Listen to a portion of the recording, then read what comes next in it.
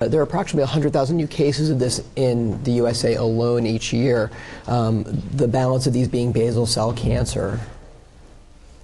And the most important risk factors are exposure to the sun and your skin color. We often refer to this as a Fitzpatrick skin type.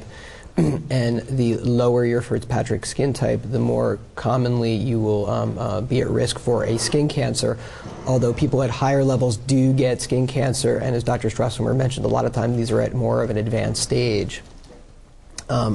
These are also definitely have a link to the sun. Most of these do occur on sun-exposed surfaces, and men get them a little bit more than women, although this balance is changing.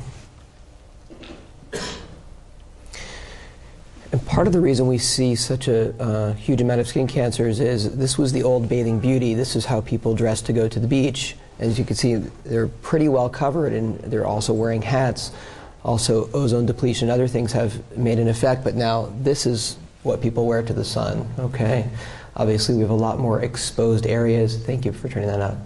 We have a lot more exposed areas, and people are spending more time in the sun.